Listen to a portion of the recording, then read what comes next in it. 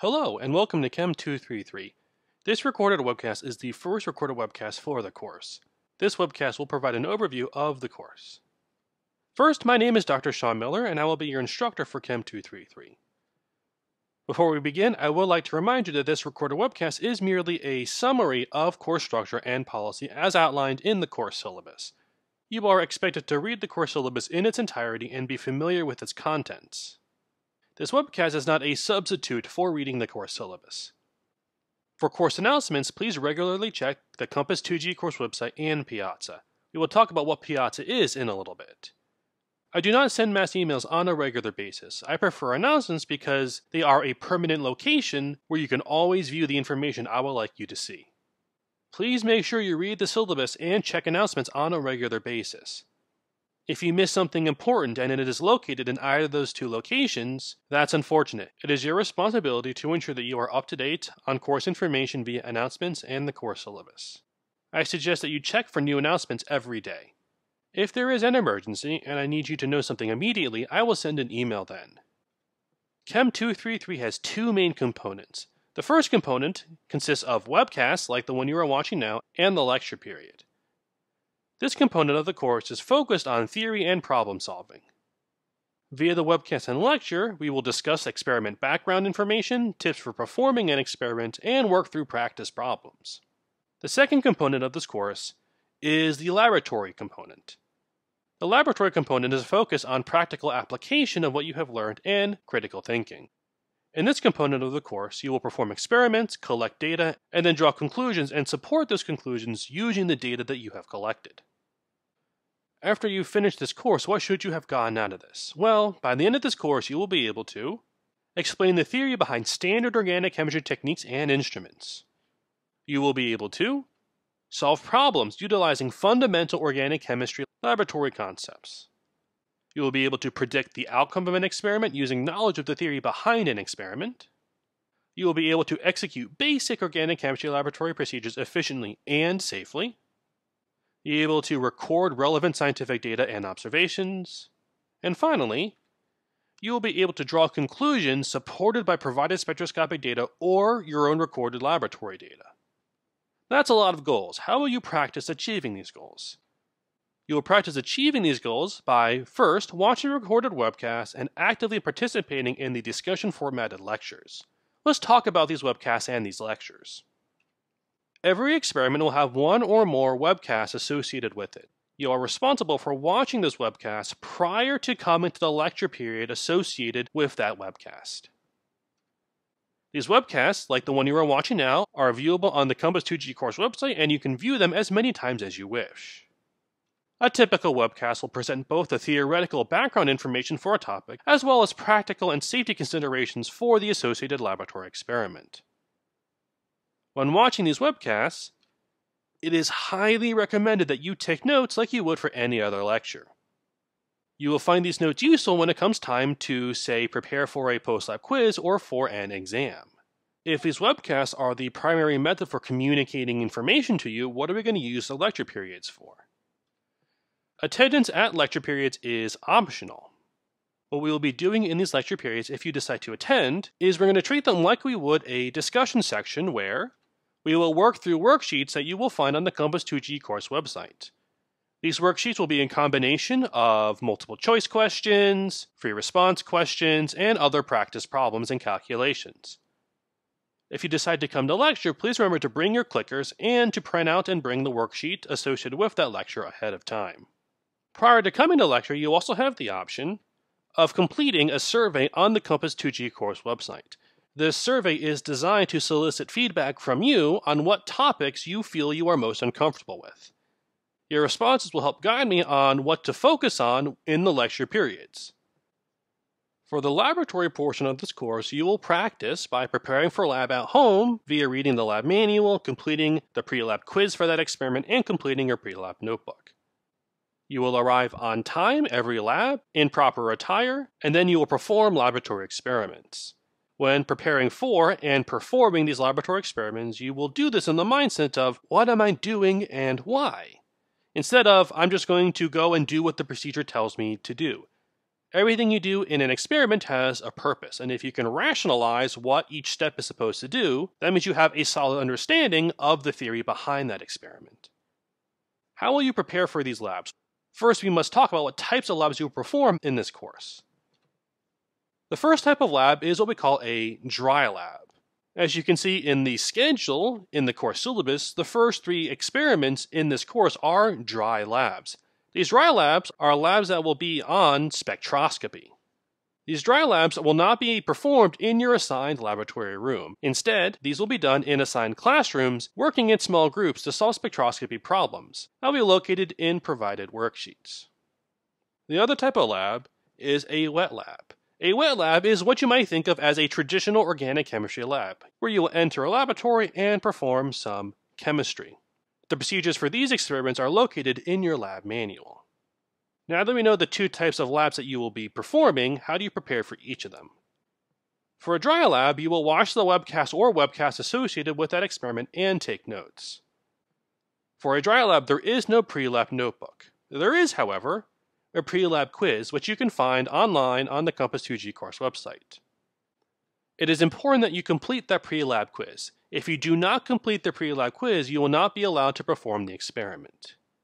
As mentioned previously, these dry labs will not be performed in your normal laboratory room.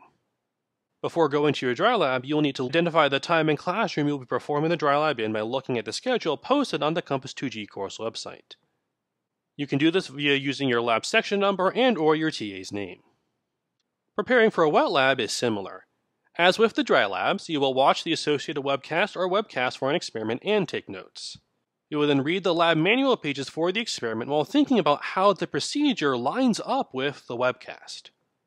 If you can explain how each step fits with the theory discussed in the webcast, then you have a good handle on what the experiment is trying to do.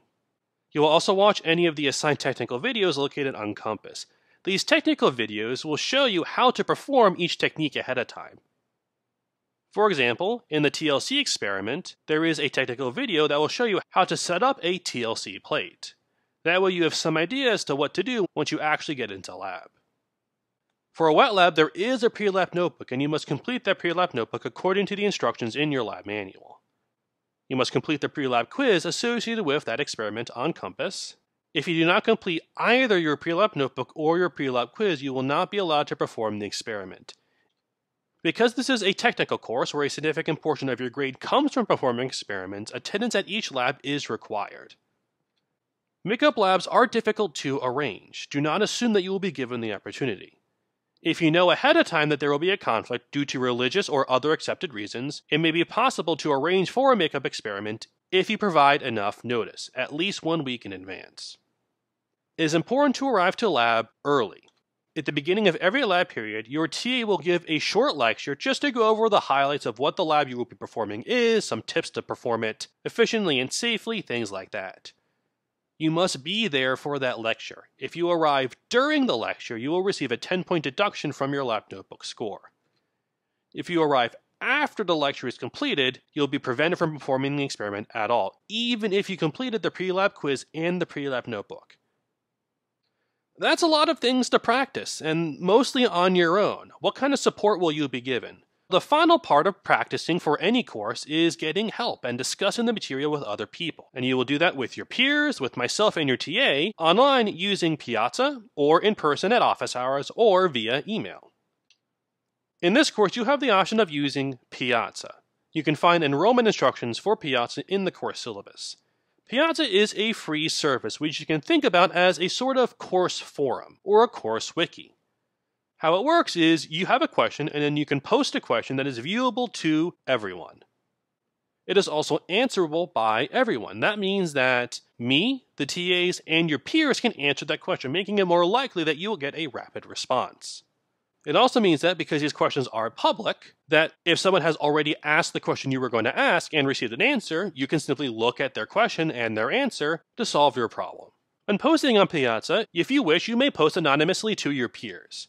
Be aware that instructors, which includes myself and your TAs, will always know who you are when you post, so ensure that you are polite and follow the rules for posting on Piazza. Do not be afraid to ask questions. Now, this is a two-way street. If you are asking questions, you should also be trying to answer questions. Be active and help each other out. If you're a little nervous about trusting the answers from your peers, don't worry, both me and the TAs will be checking every answer that gets posted, and ensure that the information you are receiving is good information. Let's say you really want some face-to-face time with either me or your TA. You can always go to office hours. My office hours are located on the course syllabus, and your TA's office hours will be posted online within the first week of the course. If you can't come to office hours but would still like some face-to-face time, email me or your TA, and we will do our best to ensure that we can schedule a private meeting. And finally, of course, there's always the old standby of email. You can always email either myself or your TA directly if you have a question. If there are personal concerns you need to discuss with me, use email and not Piazza. Contact me directly. So far, we've discussed what you should be getting out of the course when you're done, how you will practice achieving those goals. Now we're going to talk about how will you be assessed, how will your grade be assigned. You'll be assessed using a number of different tools, the first of which is a Getting Started quiz. This Getting Started quiz is designed to assess how well you understand course policies and laboratory safety. To prepare for this quiz, you should be familiar with the course syllabus, the lab manual, and the introductory webcast, being this webcast, the lab safety webcast, and the fundamentals webcast. Some of the questions in this quiz will have answers that are not located in any of these sources. Part of working in a lab is having some common sense, and you should expect questions that will test your common sense. This quiz is graded at the time of submission. In other words, it is graded immediately after you submit it, and you can take it as many times as you wish in order to maximize your score prior to the deadline.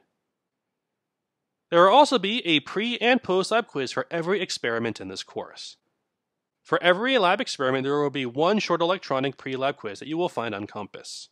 This pre-lab quiz is primarily designed to be a safety check to ensure that you have a fundamental understanding of the experiment. That means knowing what the procedure is going to be and knowing the safety considerations for the experiment. If you have prepared for the experiment properly by watching the webcast and completing your pre-lab notebook, the quiz should take you no more than 5 minutes. These quizzes are very short and are designed to be easy to complete if you've done your homework. You can use your notes for these quizzes, but you must work alone. For each quiz, you will be allowed 2 attempts. The second attempt is designed to accommodate for any technical difficulties you encounter, for example, logging out accidentally or submitting early. Be aware that the final attempt will always be the attempt that is accepted. If you successfully complete the quiz once, and then take the quiz again to try and maximize your score, but then get a lower score, that's the one that's going to count. The second attempt will always be the one accepted, even if that score is lower than the first one. Each lab experiment will also have one electronic post-lab quiz that you will find on Compass. The post-lab quiz is designed to test something different. The post-lab quiz is designed to assess your knowledge and understanding of the theory and practical aspects of the experiment. You should treat these post-lab quizzes as practice for the exam.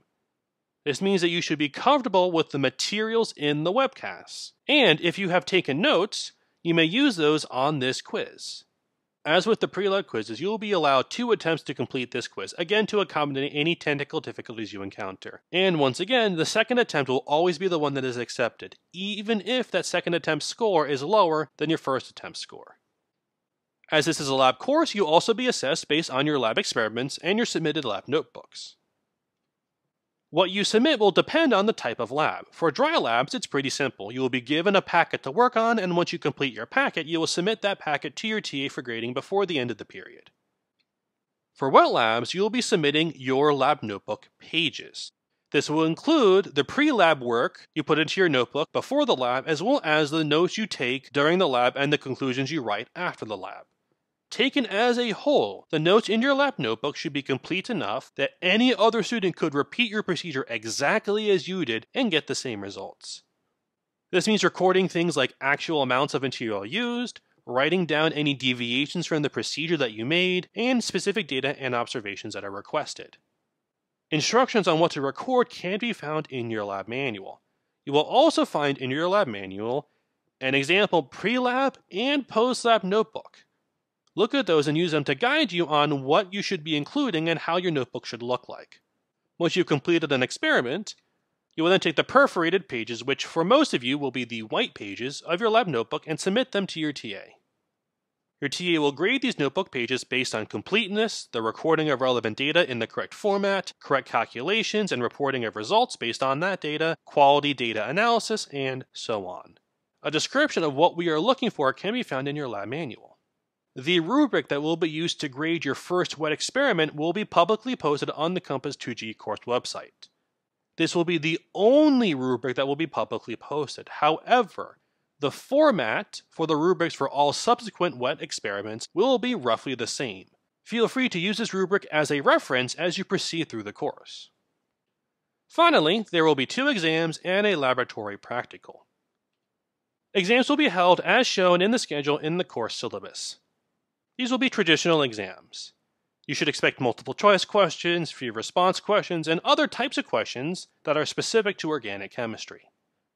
The laboratory practical is different.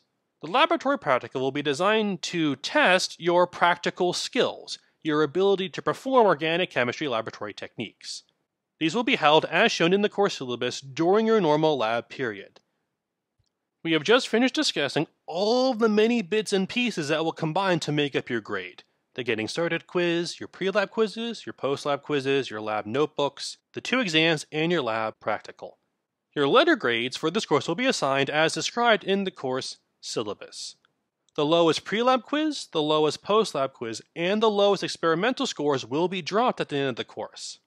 These do not all have to be from the same experiment. For this course, there will not be what you might call a curve for most components. For the experimental scores and the experimental scores only, there may be a standardization if and only if there is a significant difference in grading between TAs. So far in this webcast, we have discussed many different aspects to this course. Webcasts, lecture periods, lab periods, quizzes, notebooks. How does it all fit together? Here's a diagram which hopefully will help you see how everything in this course fits together. For the lecture portion of this course, you will watch webcasts and read the lab manual. Having done that, you then have the option of attending lecture sessions where we will work through problems. For the lab portion of this course, you will watch webcasts and read the lab manual, and then, having done that, you will complete your pre-lab quiz and your pre-lab notebook, which will then allow you to perform the associated experiment. Once that experiment is done, you will then need to complete a post-lab quiz. The material in your post-lab quiz will be a combination of material from the webcasts and material from the experiment itself. Notice how in this diagram, the arrow leading from the lecture portion of the course is larger than the arrow leading from the experimental portion of the course. That is by design. The post-lab quizzes will be comprised primarily of material from the webcasts, because your post-lab quiz is designed to test your understanding of the theory and fundamentals behind each experiment. The optional lecture sessions will solve problems that will help you prepare for these post-lab quizzes. In the same way that the optional lecture sessions prepare you for the post-lab quizzes, the post-lab quizzes are designed to prepare you for the exams. One feeds into the other. The lab portion of the course is similar. Complete the pre-lab quiz and pre-lab notebook to prepare you for performing the experiments, which in turn prepare you for performing the laboratory practical. Congratulations, you made it to the end of the first webcast for this course. Remember, there are a few other webcasts that you need to watch. Remember to watch the Intro to Spectroscopy webcast before coming to the first lecture session. You should also watch the Fundamentals webcast if you are concurrently taking Chem 232 or need a refresher on organic chemistry fundamentals. You also have a lab safety webcast to watch. You should watch that before the due date for the Getting Started quiz. You will find some of the material in that webcast in the Getting Started quiz.